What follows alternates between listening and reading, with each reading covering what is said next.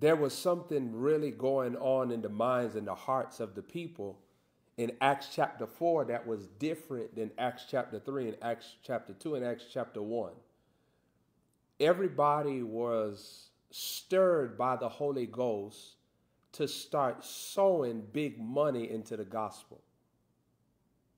This is in your physical Bible.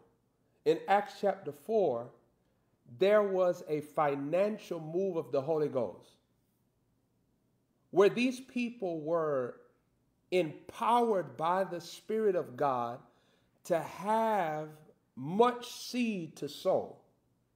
And they sowed it on their altar with joy and with understanding. That's why they were so joyful, because they understood what they was doing.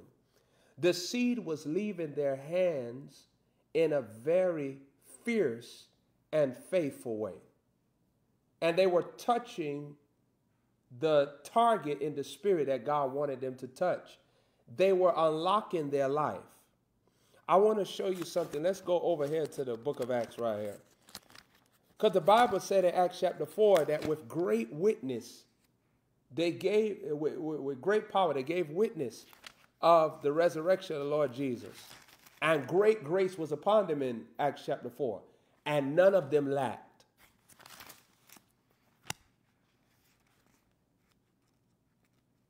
The fact that the word of God said none of them lacked, that means that the demon of lack was defeated by them.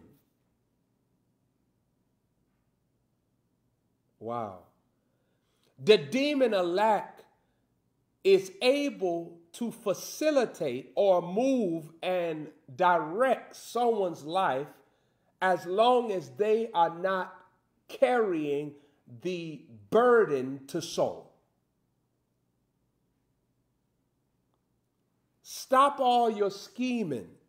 Stop all your extra working. Stop all your extra labor and sow. Stop trying to think that money just going to fall out the sky. Receive the sowing anointing and let the Holy Spirit guide you into the wealthy place. Stop all the, oh, in one day I'm going to become rich. I just play this card. I become rich in one day. Stop all of that. Operate in purity and the genuine kingdom of heaven. You ain't got to compete with nobody. You ain't got to be mad at nobody. And you ain't got to think, oh, I need to stop them because I don't want them to go ahead of me. I don't want them to have more than me. You don't have to do all that nonsense. All you have to do is just sow. Just sow on your altar. Just sow on your altar. These people in Acts chapter 4, what they caught the revelation that God was unable to bring them into certain things because they wasn't honoring him. They was not fanatic about sowing. Yes, you could be fanatic about prayer. Yes, you could be fanatic about fasting. Yes, you could be fanatic about the prophetic and all these different doctrines, angels and seeing angels. You could be all enthusiastic, but are you honoring your God? And if you're not honoring your God, nothing else matters. The seed was the training that happened in their brain. They received the sowing anointing. And they began to understand that the Spirit of God wanted them to sow.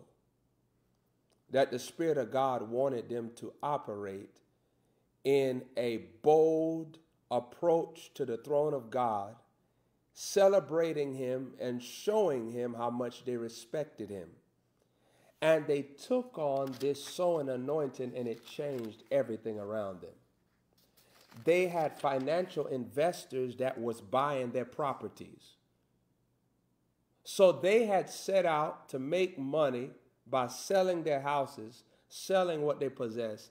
And while they was in that sowing anointing, the Holy Spirit sent people that was willing to buy their homes at the price that they had set it.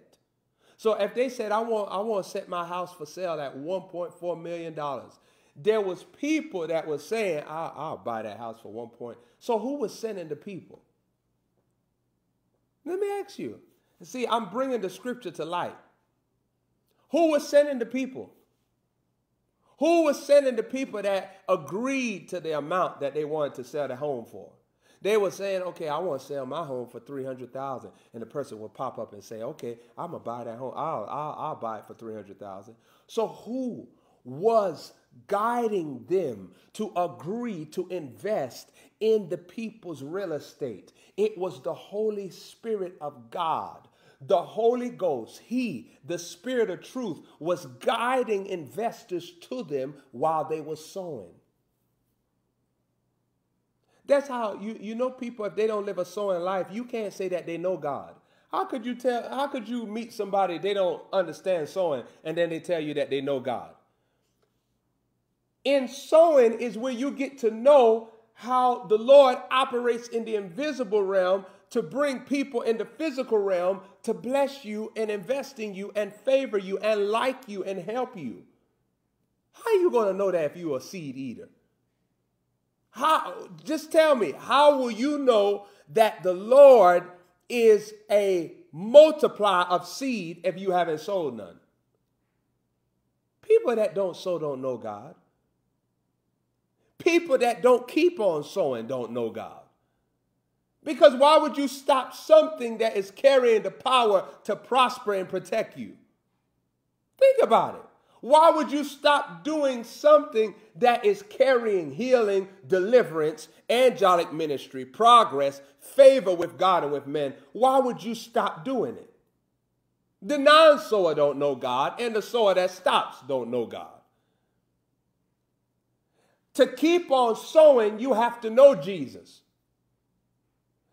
The one with the 5 loaves and 2 fish, the young lad, gave it to Jesus because he knew Jesus was the man. He knew that Jesus was packing power. Don't feel bad for me. I don't need these 5 loaves and 2 fish. I'm going to put it into Jesus and I'm going to receive more than I ever received throughout the course of my life. Don't worry. I could sacrifice this meal that I set for myself. I'm going to sow it into Jesus and it's going to bring forth the gospel vision in this region. The region will be saturated with what the kingdom of heaven wanted to accomplish today as I sow this 5 loaves and 2 fish.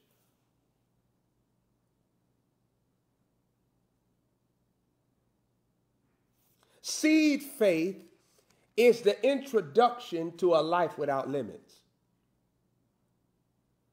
Seed faith is an introduction to a life without lack. Seed faith is an introduction to a life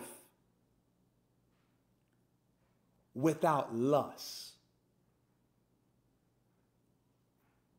See, you already is targeting and warring with your appetite because your appetite want to decide how money is spent.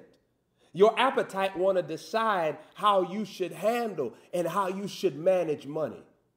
And you notice that the flesh always have you manage money by not sowing it. You don't think about sowing. You forget about sowing. You go months without sowing, weeks without sowing, and then you up there talking about you know God. Baby, you ought to slap yourself. You ought to become the doctor that slapped you when you came out your mother's womb. You ought to slap yourself and say, wake up. How am I claiming that I love God so much and I ain't even enthusiastic about the thing that he said that he loved? Something wrong with me. I have deceived myself if I am not crazy about sowing, and this is what the God that I say that I serve said that he loved.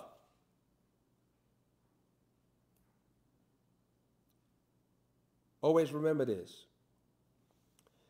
Seed sowing is a restoration of how your life was supposed to look.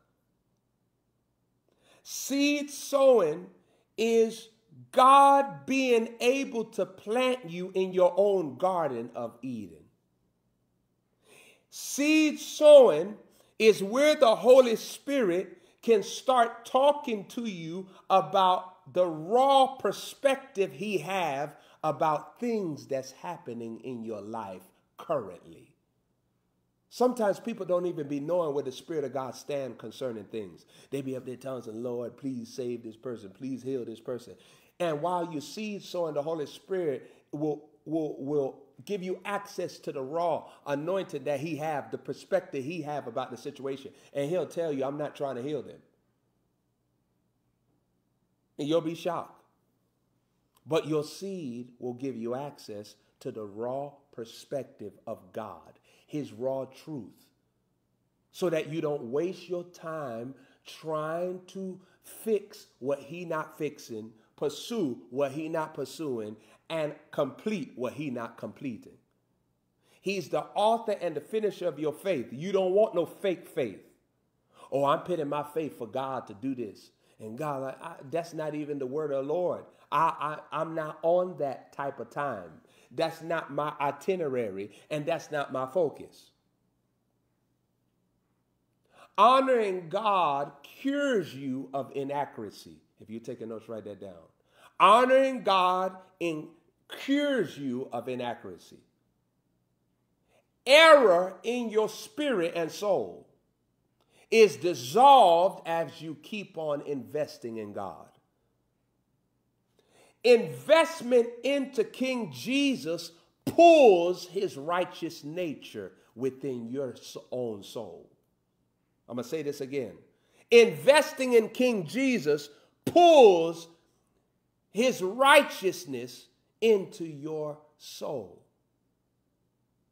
The way in which he is thinking and doing a thing is now wrapped up in your soul. Always remember this. What you name your seed may not happen in the time frame that you expected it to happen, but it will happen no matter what.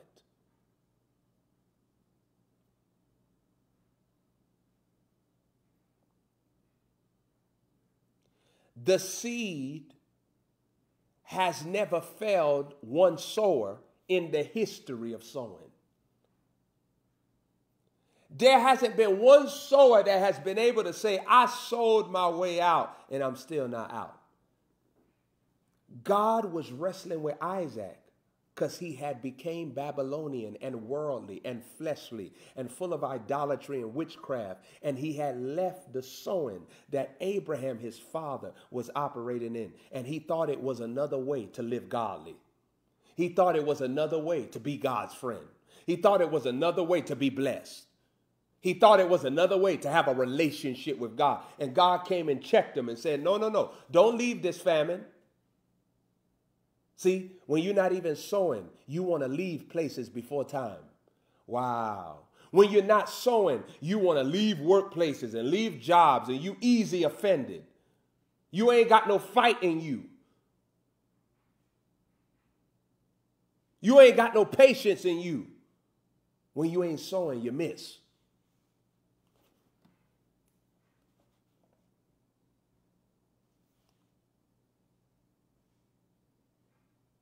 When you're not sowing, you don't have endurance in the will of God and the placement of God and the location of God. You want to get out of Dodge. Every time trouble hits, you want to get out of Dodge.